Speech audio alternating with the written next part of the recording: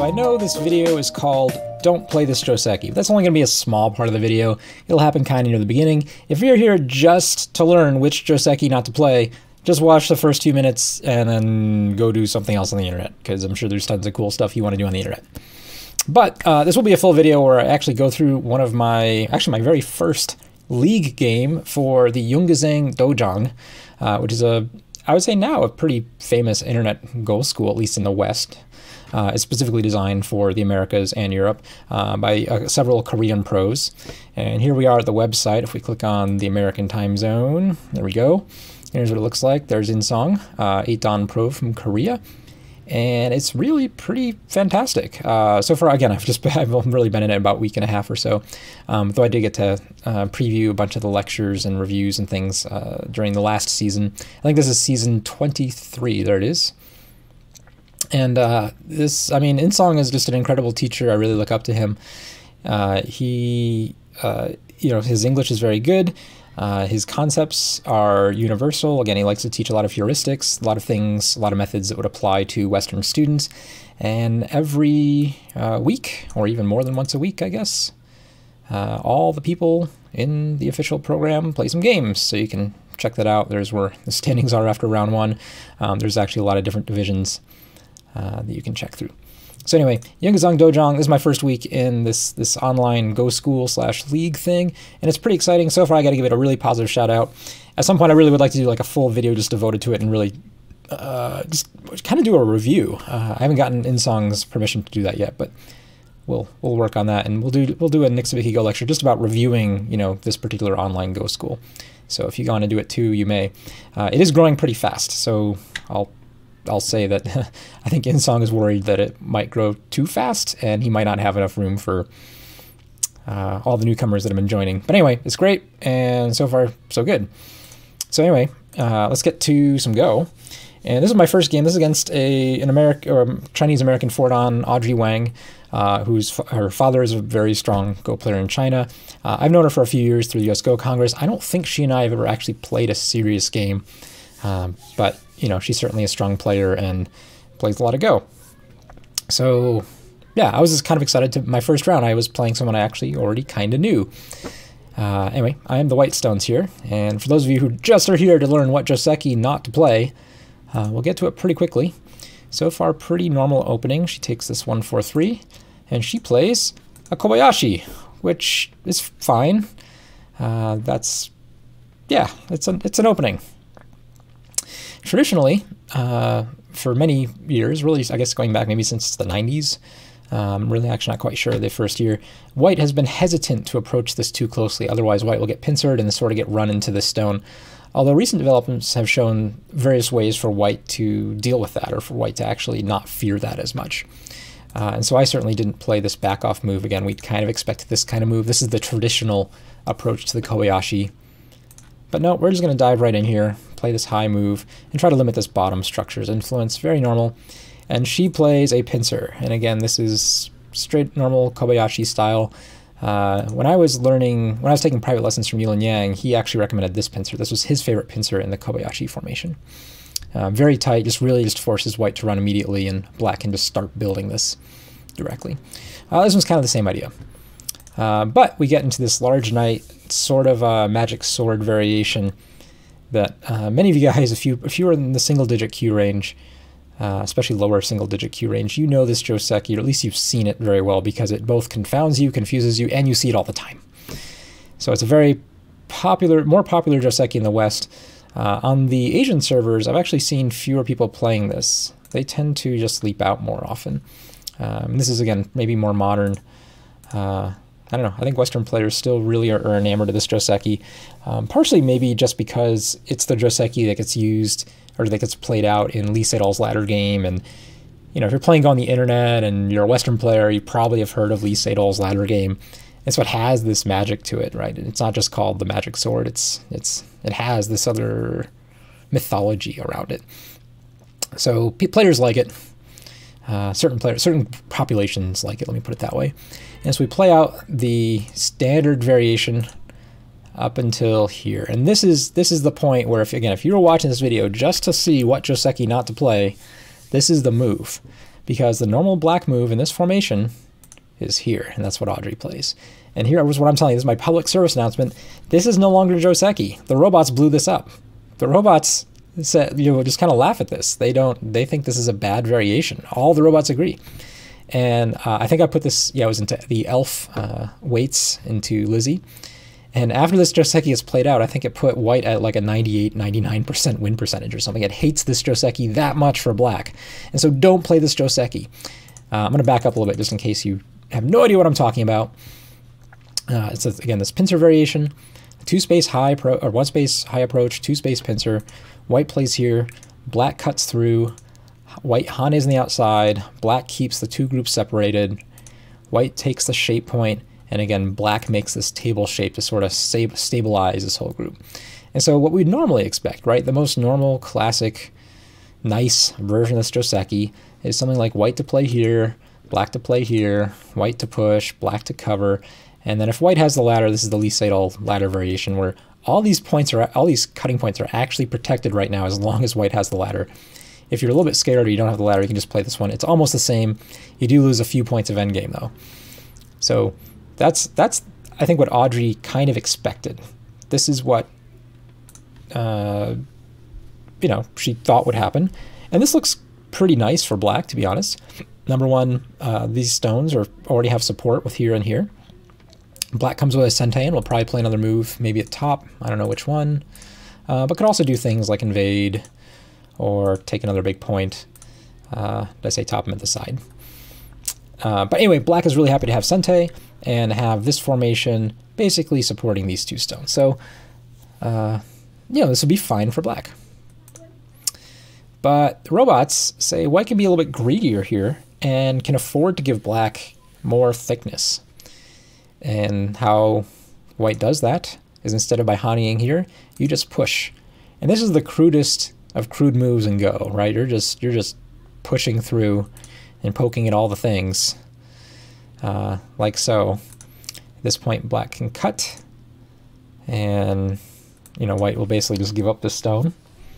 But white gets all these other quasi-forcing moves, and white ends up taking a really large corner. And at this point, there's a couple moves for white to consider, the main one of which is this one, or Tanuki. And probably either one is fine. I put this into elf, and elf had this continuation rated very highly as well as several other moves, so it was very close how big this continuation is. If white is going to Tanuki, this is the proper follow-up move for black, and white just sort of has to back off and take a slightly smaller corner and get sealed in. And so traditionally, right, in professional Go evaluation, they generally concluded that this was good for black, or at least maybe Joseki, but slightly good for black. And we didn't play it a lot. We didn't see this variation very often, like these very crude thrusting moves where you only take points, allow yourself to be sealed in, very much out of favor. But the thing is that this corner is so big that it's hard to actually get enough compensation with this wall. As glorious of a wall this is, it still has a little bit of a defect. This stone is still cut here. If white doesn't continue down here, white does get to have Sentei. If white does continue, then the corner is even bigger, and black has a little bit more of a shape problem, but black gets to have Sentei, so that's pretty valuable too. So either way, it's playable for both sides, except just this number of points is too large. And so all the robots are now telling us this is not slightly good for black, it's actually just flat out good for white. And sure enough, if you look at these two stones over here, even though they're facing the wall, they're helping support the wall in the correct direction, it's actually over-concentrated. And after the game, Audrey and I went through it and we reviewed a little bit ourselves, and the first thing she said, she was like, yeah, I just felt so over-concentrated. Like, how many points can you really get from this area? And here, we'll find out soon. So anyway, what's the moral of the story? What should you play?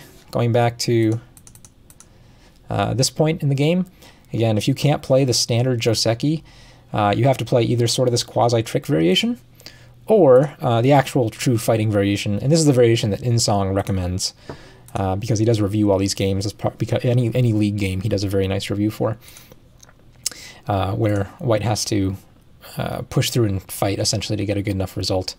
And this is definitely a fight that is complicated, and I won't show you too many variations. Actually, I won't even show you any variations because I want to get to the game. In this case, white has a ladder, but black also already has a stone in support here, and again, the pincer stone. So it kind of works out to be a more or less fair fight for both players, and this is the expected, reasonable result. Yeah, and I know it doesn't look reasonable right now because the corner is, you have 2 black stones here, and cut, and then these stones are about to die in a ladder. It's, you know, looks very unreasonable, but it is a fight where everyone should live. Should.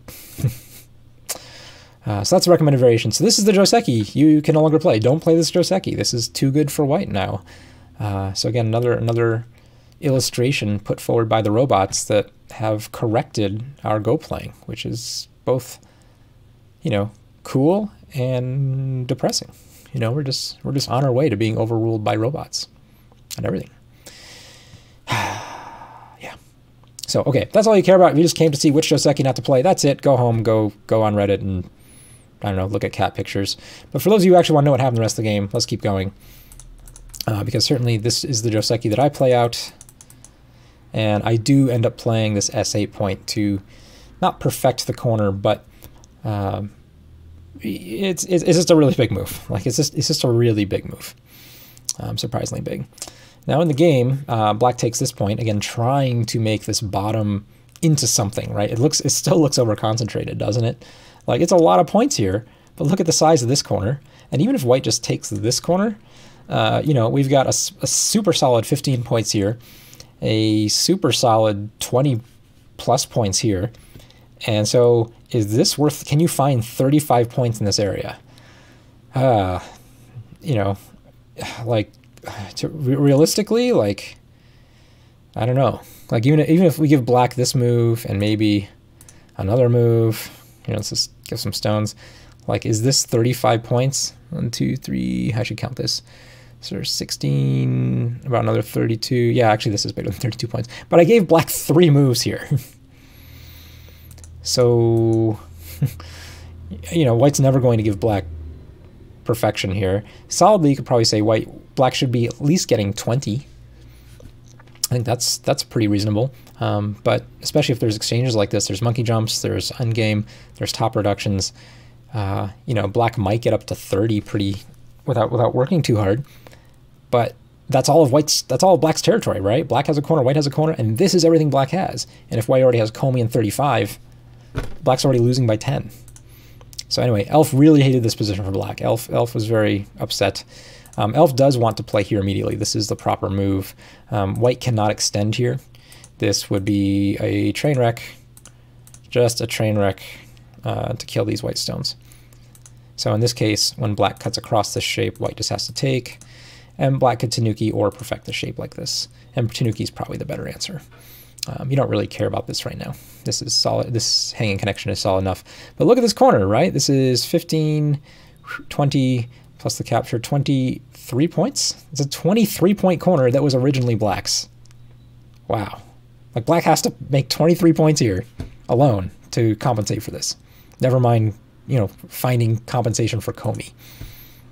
So yeah, that's our new evaluation from the robots. Okay, here I make a little mistake. And it's not the worst mistake in the world, but it's, you know, you're going to see this, even though white takes this huge lead, essentially. And by huge, I do mean like 10 points. Maybe that's not a huge lead in your games, but in down-level games, that's a lot. After this point, this is a you know, this huge lead starts to get whittled away a little bit by black, because white makes a few just inopportune moves. One of the other moves I considered at this point was just playing here, and this is the move. This is the better move. I should just do this. If your opponent is trying to build the middle is connected to the sides. It's not really connected to the corners, and that's really important to remember and go. If your opponent is trying to build something here, play the sides rather than worry about the corners. And that'll just thwart their plans. And this is what I should do, and I thought about it, and I was like, no, this is my first league game. I want to squeeze every blood from the stone I can, so let me go as far as I want from this corner and ask black what they want to do, and if they back off, then, you know, that looks great for white. Of course, my opponent had different plans, and so she played this pincer, right? She took this middle stone. You can already just even feel, right, how this stone is, you know, potentially helping this area much more so than any play in the corner would.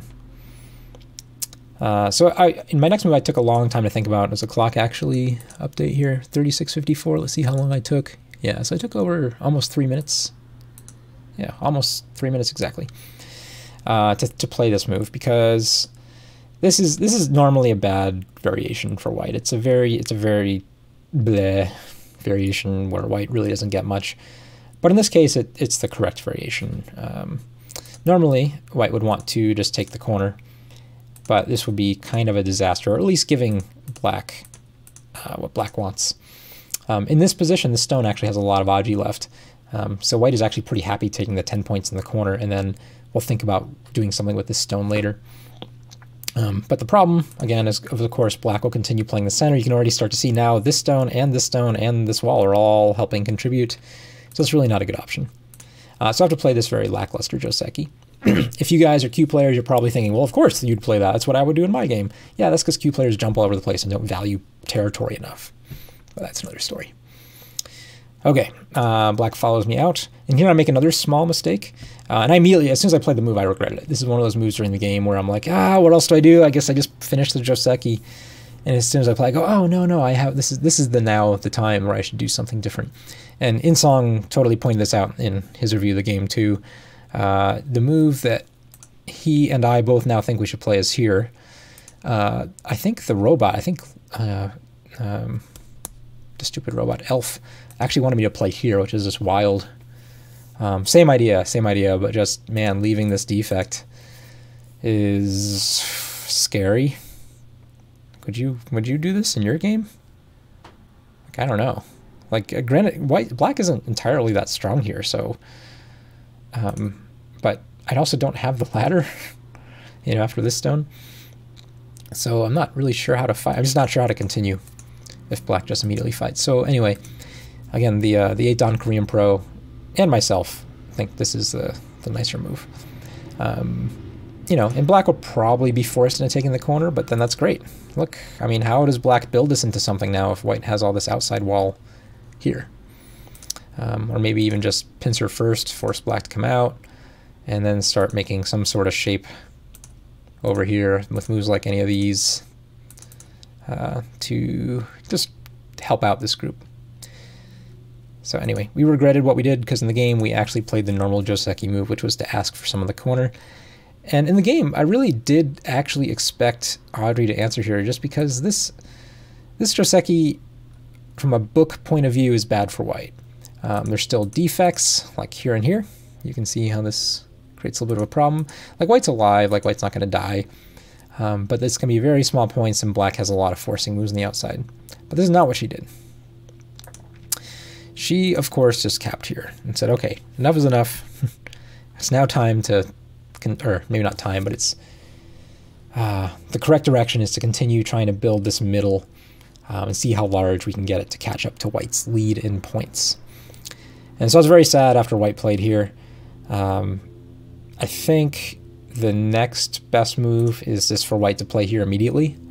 It's a huge move. Again, it actually prevents this cutting sequence. Or does it? Oh, it really doesn't. What does it do? Or does it? Yeah, it totally does. You just have to play that way. Sorry. Like, that would be... Actually, it still has some Aji, though. It's really kind of bad Aji, but it looks like it's fine. Yeah. So, again, if black is threatening to make this into points, well, why don't fix your defect and come out here and just make sure white has... or black has no territory here. I think that's the move I should have played. But instead, I just continued with... Whoops. The corner, because again, the corner is still big, and that does make these two stones alive. It's like, this is a reasonable move. It's not the ideal move. It's not really paying enough attention to the board. It's really just having it's really just a local move. It's like locally the best move to anchor these stones, and it's worth a lot of points. But globally, again, this is what's important. So if I can have time to play this, and especially if I can get a reaction once or twice here, you know, this is much better for white. Because again, at any point, Audrey can come back here and cut across and seal this in. But anyway, I take the points move, and now all of a sudden white has 4 corners. All right, I mean, these 2 corners still have to be talked about, but this corner is huge, And this corner isn't small. I'd say this is a medium-sized corner here. So there is that old proverb where if white has 4 corners, black should resign. If black has 4 corners, if white has all 4 corners, black should resign. If black has 4 corners, black should also resign. I'm not sure if you heard that one. It's kind of funny because it just assumes that, number one, white is the stronger player, and the benefit of Komi, between being the stronger player normally in normal circumstances and having Komi, the whoever gets 4 corners chose wrongly, right? Made a bad deal. That's kind of funny. Oh yeah, this move. Yeah, so Audrey plays here, and again, I after the game, I thought, like I showed her, I thought she would do this next, which seems pretty reasonable. There's still kind of some defects here for white to take advantage of. They're a little bit scary for black, but black can handle these all now, so unless white has something else to support them, I think this is a stronger way to play than this. Oops, is that what she played? Sorry, she didn't exchange that. Yeah, she just played there. It's just a little bit stronger. It's a little bit tighter, and right now there's a little bit of the potential for this stone to come under attack if white builds left, and we'll see that later because this shape is very loose. But right now I was very inspired. Not very inspired, but I was very motivated to look at this board and go, oh my god, the middle is going to get huge. This is the moment I have to leap in. And I think Insong and the robot both completely disagree with me. They're like, oh no, you can still reduce this. This is still too wide open. There's too much space in here for black to defend. White can still just crawl and squirm. Yeah, for my pair go game with Haley, Lee Hodgen, it was another game where my partner and I gave this 3-down professional a huge center with her partner, and we had to work really hard in order to make a group there. And so I played a lot of moves to make sure we didn't leap in one move too late, and because there's always the danger of that, right? You never want to be one move too late. So I kind of felt like this was the timing. If you ask the robot, I think the robot wants to play here and just make this exchange first before doing anything else, because this again helps the corner a little bit. It does, I mean, it is a better shape exchange for black. Like black can still come in here, but it makes black's job just enough more difficult that white is in better shape to make eyes. Let's say that if white comes under attack. Insong wanted to play here. He said, yep, this is good enough. If black just comes up, like this is open now, right? You have a 4th line stone here. You can still just come in here and do what you want later. So yeah, I mean, I of course defer to both of them. They're both stronger than me.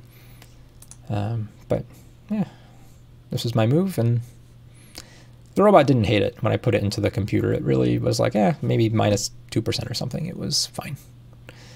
Fine with this. Black goes on the counterattack, right? So if you want to attack in the east, make noise in the west kind of idea. And I make this exchange, and then black gets to play another move, and then I play here. And Insong really liked this move. The robot was pretty mad about it, actually. The robot was like, fine. It was not on its radar, and after you played it, it wasn't a big percentage loss. But Insong really liked it, just in terms of, trying to make black even more over-concentrated. Because if black plays a move like this is a great exchange. Like this is just perfect point reduction for white. And if black plays a move like this, well, now this gives white another opportunity to make more shape. And we actually ended up in this type of position because Audrey clamped here. And I thought in the game, I was like, oh, okay, she's that kind of player. I kind of played this thinking, I've never really played a serious game against this person. I really don't know what kind of person or Go player she is. So let's find out a little bit more about her personality here and see how she responds. And she responds viciously. She's like, I want it, just no connection for you kind of attitude. So I play out this shape sequence, and of course extend here to get more liberties. And this creates some cutting points here and puts the stone in jeopardy. So again, this is just a Sibicky technique. I'm just looking for shape until I fail at making shape, which is what I do next. She plays the toughest move she can find, which is here. And I think the best move for white in this case is just to extend. This threatens a really nice little sequence over here. Let's say black does something like this. White can actually just sort of push through and threaten this move. This connection threatens to both come this way as well as to push through the stones completely. And so if black has to connect, you can just kind of see, whoops, white can just play there, and this isn't anything, right? And white, this would just be a fantastic result for white, right? Like, just amazing result for white. So I sort of know this, but I don't know. In the game, I keep thinking, oh, but she's just going to play here, and now my shape is kind of dumb again. So I really didn't want to touch it. I really wanted to hold off on defining the shape, let's say that. But Insong just says, nope, this is good shape. It threatens black's weakness. It forces another move, and you know, if black does play this, you just come back here and play another move here, which again means you'll get more forcing moves on these two stones. So it keeps a lot of pressure on black while you're getting something like shape. And that's exactly all I need to do to win this game.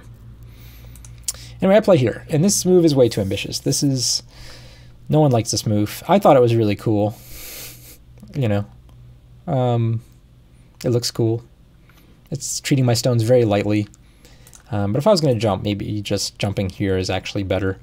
Because again, it threatens to make shape directly while leaning on these two stones, and it keeps this Aji here in reserve too, right? If I get this and black solidifies or does something more violent, maybe here, well, now I get to play this way. If respond, you know, respond, I don't know what's next, maybe here. You know, white has countermeasures. But this move is just very loose, and black takes this shape point, so it is now much more difficult for white to lean. At this point, white should still just make this. This is a mistake that I leave forever. And furthermore, for the most part, black should still play this. This is still a really good move for black. Like, you're going to see, for the next 100 moves, this is a good move for black. Actually, more than 100 moves, I think. Right up to the end of the game, this is still a good move for black. Maybe not right at the end. I shouldn't, yeah, not right at the end. Okay, here, I need to cover. And man, this would have been so much better had, before I done this played here. This is now just such a better move. Especially if black is going to defend this way to prevent more Aji from the other side. If black pushes and cuts here, you know, I can just make shape real easily. You know, if we have to take, like, look at this, like yeah, black can continue to cut here, but it's not at all, well, white can fight on both sides. Maybe that's not as good as I thought. Oh, but there's still this move. That's kind of an annoying move for black. Because black can't cut, right? This is just self-Atari. Anyway, this move is really useful, and I'm forever sad I don't get it. Because when black plays here, I pull back. And this is sad. Like, it's just sad. Because I'm really not getting shape. I'm getting out little by little, but I'm not getting shape, and black will be able to profit by poking these shapes. So black takes this first. Oh man, wouldn't this been not, if I extend now, right, black will play this way and just cut through and maybe attack this and kill this. But man, if I had just gotten this move in first, and especially if black had to block this way, but even if black blocks this way, now when I do this, you know, black can't push through this way. This is nothing. So man, like black is missing this exchange the entire game, and for this entire fight, I missed this move. The importance of this move. So we both, each of us, kind of miss one key shape point. Which I guess if that cancels out, then that still means I'm winning, right? Because if this Joseki I cannot play is good for white, and if we both make a mistake, then it still should be good for white. So we play here, and I play this move, and again, this is the second time in the game where I played this move, and immediately after I played it, I went, oh, there was a better move. And the better move I found is right here. Again, sort of threatening this connection. It's also actually better shape because it makes use of this stone, where this stone is just very plain, not terribly useful. And this keeps pressure on black, right? If black wants to really fight here, like, it's not easy. Like, if you play this, if you try to save this stone, well, you can't do that. Well, maybe you can. But either way, all right, maybe this is overplay. I didn't read this out at all. I just guessed that this looked really good for white. It's close to being really good for white. Maybe make that exchange and then there you go. Yeah, so white is just, can get out this way, can Atari this way, is just destroyed even more than before. Maybe can eventually, if white gets another move over here, can link up to this stone and attack these three. So, yeah, black would need another move, maybe this move. I don't know, something. It looks like white will be able to find an eye over here, maybe an eye over here. All right, anyway, that's Fantasyland. Real game, jump, and then black jump. And this move really surprised me. Like, it makes sense, right? It makes sense, but it feels... yeah, it's attacking at a really far distance. And so while I certainly felt pressure from the stone, I was like, look, I can get out. I'm not in any trouble. I can figure it out. So I just took a big point. And this is, you know, basically the biggest point on the board. Actually, maybe biggest area. Maybe that's still the better point. I think that's what the robot says. The robot likes this point better. Just play here and then, you know, do something. Maybe just like that. But I just take the big point. And again, this is, if black doesn't respond, of course, this is better for white, because white will be able to eat more points over here. Like none of these points will turn into black because of the monkey jump or other endgame options. After the game, Audrey said she thought this was a mistake. Like, she felt like she had a chance after this move. But this group is really hard to kill. Like you basically are kind of at the point where you have to kill it to win. Because if we said, look, we said before there was a 35-point corner value for white, plus another almost not quite 10. Let's say with this and Comey about another 15, so that's 50 points. If we say 5 points for white in the top left-hand corner, that's 55. Does black have 55 points anywhere? Well, really hard to see. Again, this got a lot smaller because white didn't respond here. There's a monkey jump. So we can probably find 20 to 25 here. And then what? Can we get 15 here and 15 here? Possible, but not clear, not clear at all. You have to work really hard to find all those points. And realistically in Go, if you need to make points in two areas, you're probably only going to get one of them, because that's kind of how Go works. Anyway, she started with this peep, and this peep is very optimistic. It's very optimistic, but she's kind of in, she felt like she had to kill to win kind of mode, or at least attack it to the point where she can make, you know, additional 15 points here and an additional 15 points here. And then she cuts. I think, did the robot tell me to play here? I can't remember what the robot said, but I didn't do whatever it did. I peeped here, and the logic was, well, hey, if she's going to expose a stone here that I can capture, plus I still have this stone here, and these two stones are not connected to the rest of this. So if I disconnect, I can even cut through and counterattack. You can kind of see these things, right? If A group gets cut off from B group, and then white ends up running this way, well, now B group's actually under a pretty severe attack. So like, and C group, right, if this stone can also prevent C from, or help prevent C from linking up back to A group, I was pretty happy with this move, and I think the robot liked it too. Black just connects, and I felt like I had a lot of options. Like, I was like, okay, this, like, it looks dangerous, but, you know, going, like, we're going to have to discuss this for about 50 more moves before it really defines the shape. But, I don't know, I got resources. I'm not too scared. So the move I play is here next, and this is a little bit slack, but, like, I know what my opponent's trying to do, right? She's trying to go all out and kill me, and so I kind of oblige her. In that way, I'm like, yes, let's do it. Let's see if you can kill me. I think this is probably the better move. Play something like this. She has a really hard time knowing what to do here, right? If she just runs this stone out, like disconnecting me is really hard, right? Because this is a net, but so is this. And so if she runs this out, like this is dead. So if you go this way, I thought it might go something like this. And you know, in my head I was like, well, this is black got a lot of points here, which is true, but I really don't have to worry much anymore. And I could play, I don't know what I could play next. Maybe even this.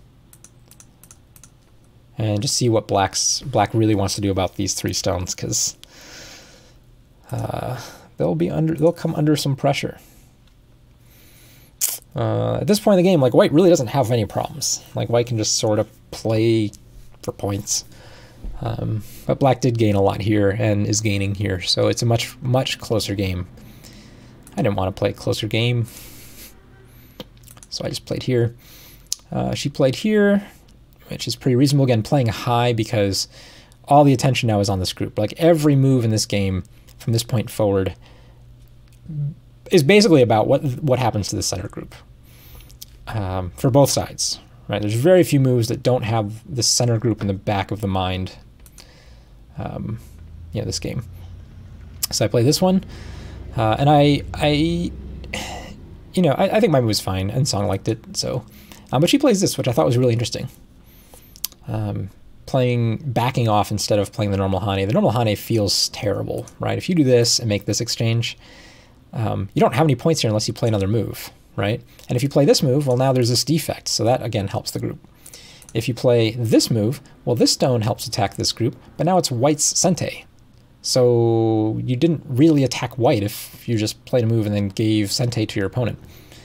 And so I actually really liked her move during the game. I was like, oh yeah, look at that. She could just play there and save this Aji for later. My move, I'm like, well, I already have 3 big corners, or big enough corners. Let's take a 4th. And we'll gamble on this middle group. Because again, I'm still looking at all these resources I have and thinking, I'm not feeling like I'm in big trouble yet. And again, I don't play this one because in this case, I think she'd be pretty tempted to just play something like this. I'm not sure if which way it would cut. It's not quite, this move doesn't quite work. You're just trying to get a free move here. Like if black has to play this, this is too optimistic for black here, but this would be ideal for black to be able to get this move and this move for free and this move, and then you can come back here and maybe do something. But it's still really difficult because of the resources I have available. So anyway, I thought this was good. This was my counter to it, to take the corner while still keeping an eye to the outside, right, with a 4th line move. And then she runs this out. And this move, I think this move is bad.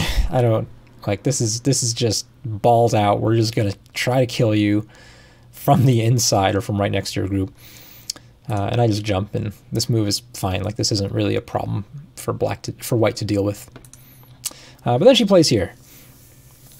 And the idea is, okay, maybe we can make a group inside the corner, and maybe we can force this thing to live or have to run as well, in which case black will get another move or 2 over here to cut or threaten to push and cut these groups. In the game, I think the robot says, yeah, just take the points, you're fine. Like, you can still make this live. That's not what I did in the game. Again, I was hip to her plan, and so I was like, okay, let's just cover. Let's just make sure that her stone's on the inside, she has to make it live, and that way I have more outside resources and I don't feel any pressure, I don't feel any danger. But she plays here. Again, this was the plan, right? Make this corner feel uncomfortable and then split. The corner doesn't really feel that uncomfortable yet because she hasn't taken the corner yet. She still needs to play another move and make sure this stone is strong. So this feels premature. White's going to push. She blocks. And the reason why I make this push, the main reason is that if I do something else, she can't push and cut here, right? This just dies. So this push just shorts liberties on these 2 stones enough that it creates a shape problem for her. But little did I know actually how good this move really is, as you'll see coming up, because I totally missed just a game over sequence. I play here, and she should immediately just push and cut this way. Like this is the only move. I'm just looking for some free stuff. I'm thinking, hey, if I get this and I get this, and if she has to play here, well, then I can play here and, you know, find a way to link up or play here. Like I have ways to make an eye over here or link up to this group or make another eye over here. I'm just looking for stuff.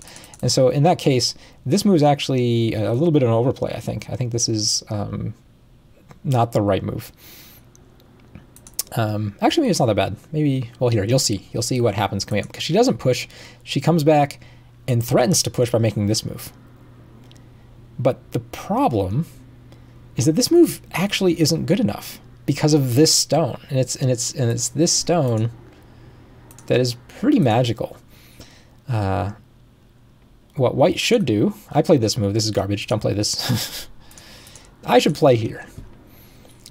And if she tries to push and cut right now, I have this move. And if black, here, let's play a few variations. Let's say black connects this way. Well, now black needs to either connect or come out. But again, I can play this way, and again, has to connect. You can actually kind of see what's already happening. That for black to get this group out, well, there's no possibility. Is this trapped? And this is a shape move. Like I even briefly thought about it, and I was like, no, of course this doesn't work. But that's why she played here.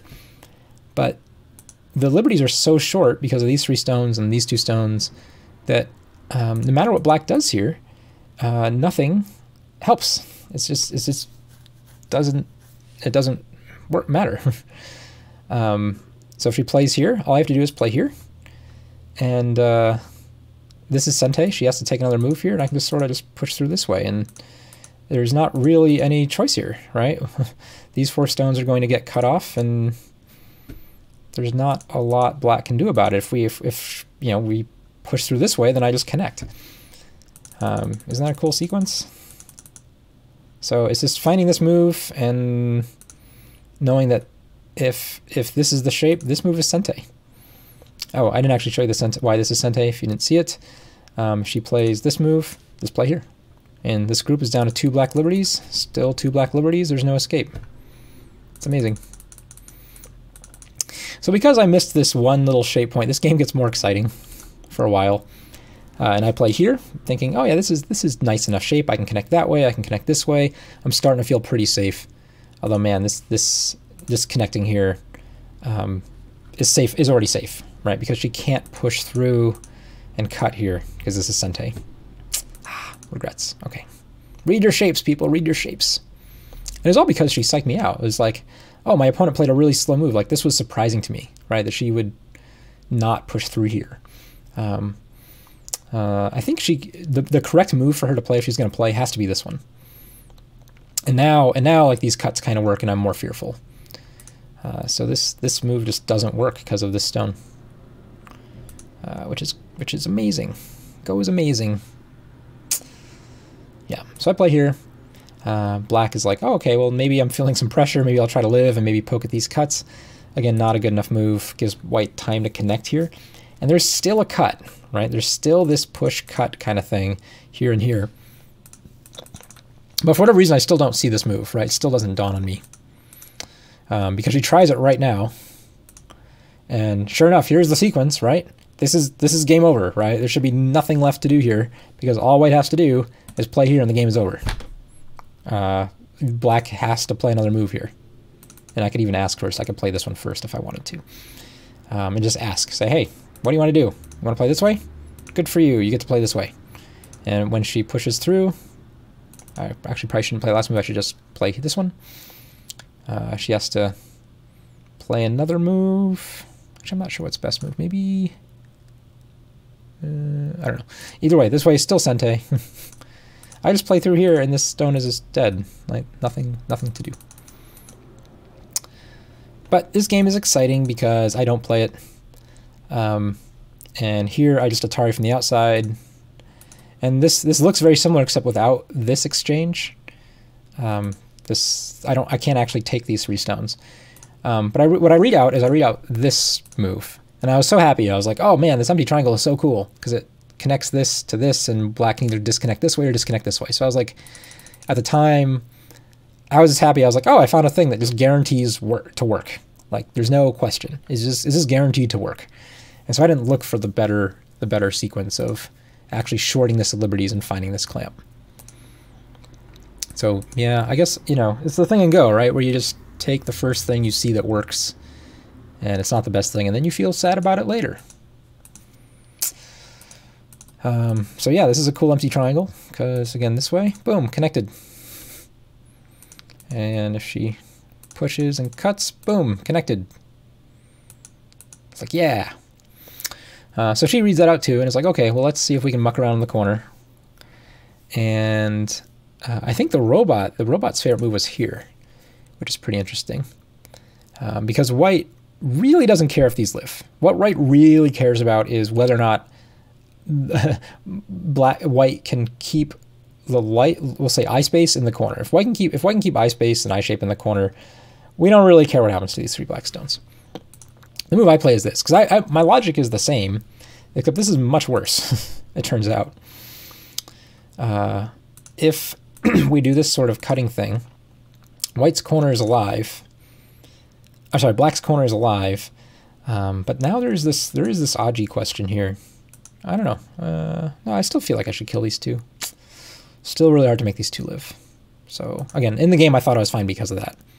But the robot really didn't like my move. The robot was like, "Oh, black, this actually is bigger, and black has more stuff to do in here." Again, I'm just not really sure what that stuff is.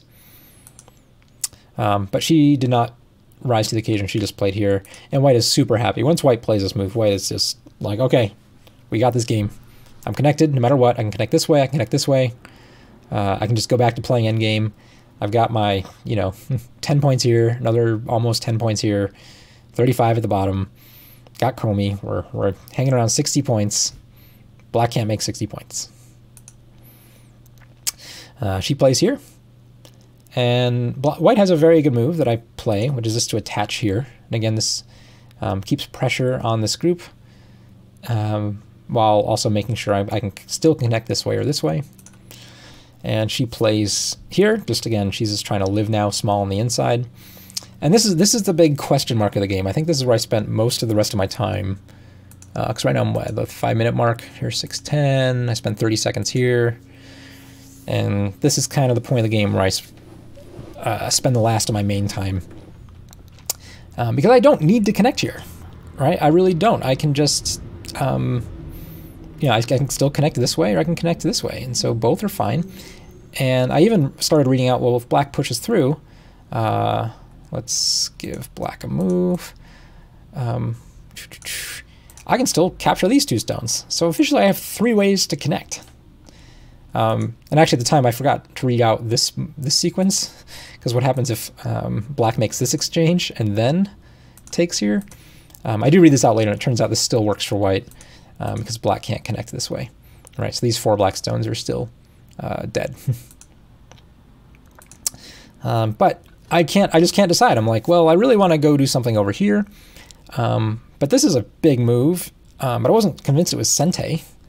Like, this is worth a lot of points because it keeps black guaranteed to have to live small, and it gives white a few more points over here and guarantees the connection, so there's nothing black can do to threaten me anymore. Like, really big move, but I really wanted to play this move. Like, really, really wanted to play this move. And so I do neither. Like, that's what you do in a game of Go. So I do neither. Because I'm like, I have some questions about the life and death of this group. And so I play here. I make this placement. And this is wrong. This is super wrong. I put this into Elf, and I forgot what the exact percentage it was for white to win this game, but Elf still thinks white's going to win like 88% to 12% or something. After this move, it swings like to 89% to 11% the other direction. Like, this is perhaps like the most egregious blunder I've actually seen Elf calculate in one of my own games.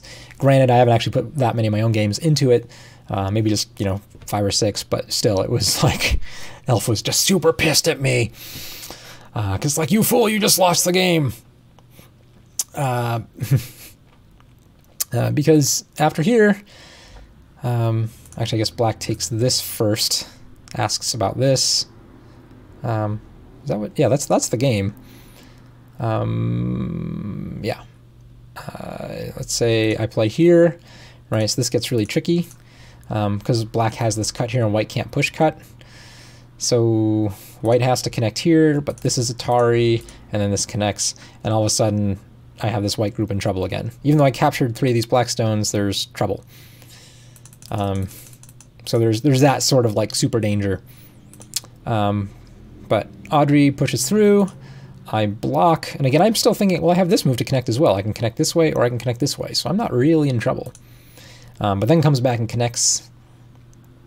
And so now white, you know, white is kind of disconnected. But again, in my own mind, not really, because again, I can net here or I can connect here, right? And I'm just going, I'm in no trouble. I am in no trouble. There's no trouble here. So let's keep the pressure on black and just play here and just connect here. And sure enough, Audrey makes this exchange. And again, at this point, I'd read this out, right? I was like, okay, I can still play this net to capture these stones. But then pushes through and cuts. And I play the net. I'm like, okay, everything's cool. But now it's this point where black should actually just take this Atari. Black could play here, but really just shouldn't worry about these stones at all. And now come back and do this. And it might not seem like white is still fine, right? White didn't die, right? Even, lots of scary things happen, but white didn't die. But black got to live in Sente over here, right? This group is now fine because black got to play here first, and white had to come back and essentially capture. If we finish off this variation, yes, there's Aji here, but black can come back and play here. And even if, let's say, white can play here, this isn't big enough to win the game, it turns out. All these points here that we just gained for black are actually enough.